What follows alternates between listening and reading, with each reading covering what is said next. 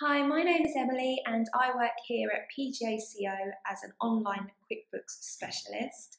I am an advanced pro advisor and I hope that this video answers any of your questions or queries you may have. If it doesn't, however, there will be a link at the end of the video taking you to my Find an Accountant page.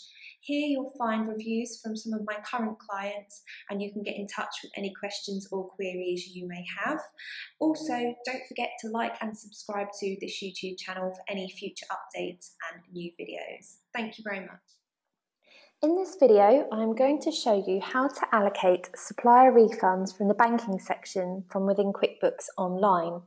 So if we go to the banking section, I recently bought some stationery from Viking, however I returned some of it as it was over ordered.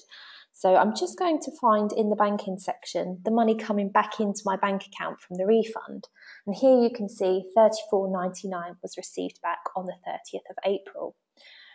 I'm going to click on that transaction and I want to add it as a deposit.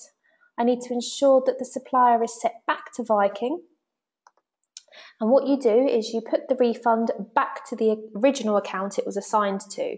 So when I assigned the expense to start with, I put it to print, post and stationery.